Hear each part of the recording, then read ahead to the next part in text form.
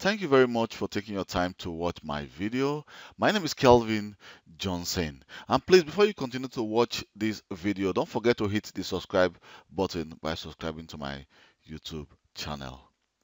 So today I was at the office and someone called that they could not connect to their printer, that their printer is offline.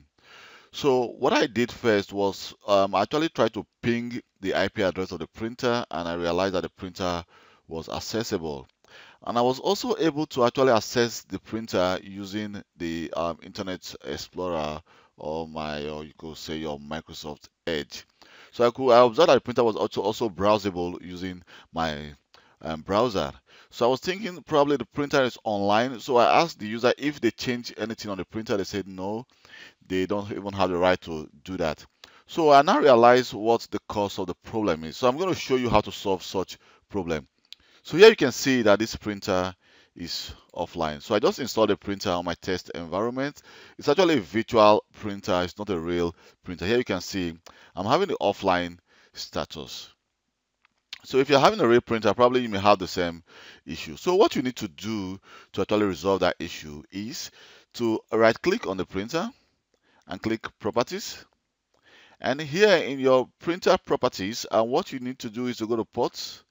And when I go to ports, here you see I have my IP address, which is of course the standard TCP IP port I'm using, and there's the printer name.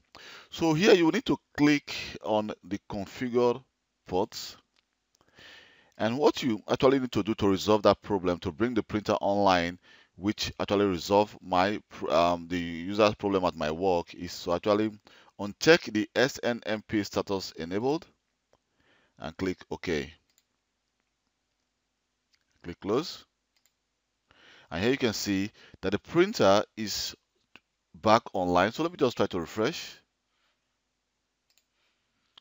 So you can see after refreshing that the printer has now come back online. So when I just try to, here you can see that my printer is back in queue and the printer is online.